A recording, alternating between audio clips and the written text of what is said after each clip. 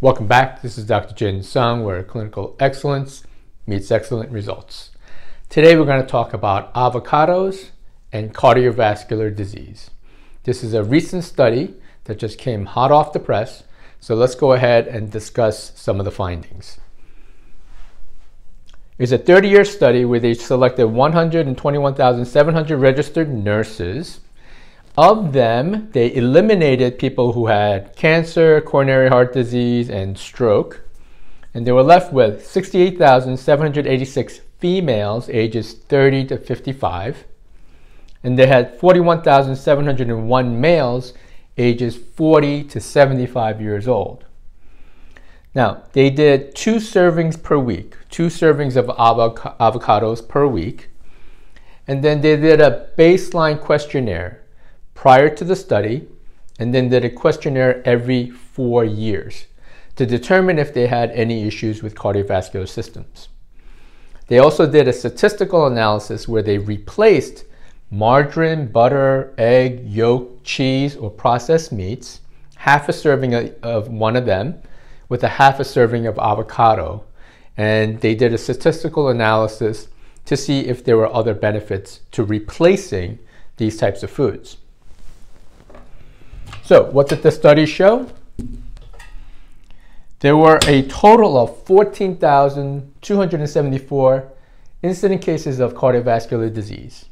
Of that, 9,185 were coronary heart disease, and then 5,290 were stroke. Okay? So why did they pick the avocado? Avocado is nutrient dense, right? It's really a superfood.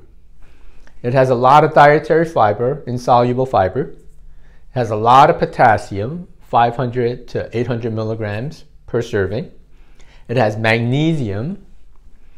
It has monounsaturated fats. And monounsaturated fats have been shown to decrease LDL cholesterol and increase HDL cholesterol, right? It also has polyunsaturated fats, not a lot, but it also has a lot of phytonutrients, and it has an omega-9 called oleic acid. It's about 13 grams. So there's a lot of nutrients in avocado. So what was the conclusion of this study? The conclusion, 16% reduction in coronary vascular disease, right? Your cardiovascular system. There was a 21% reduction in coronary heart disease, vasculature to the heart, right? It had no statistical difference for stroke. So it didn't impact the number of strokes with avocado consumption. Now, prior I said they did a statistical analysis where they did a model to see if you replaced those foods with a half a serving of avocado every day.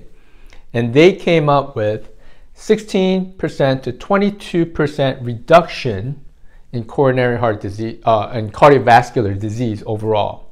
So if you replaced half a serving of the eggs, the dairy, and so forth with avocados, then you can decrease your cardiovascular incidence by 16 to 22%.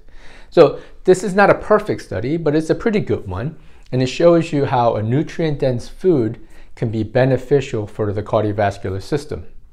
The good thing about avocado, it's also keto-friendly, and it's packed with nutrients, so it's a really great food. I personally probably have maybe 3 to 4 servings of avocado on a weekly basis. So tell me how many avocados you eat in the comments below, and what is your health like, all right?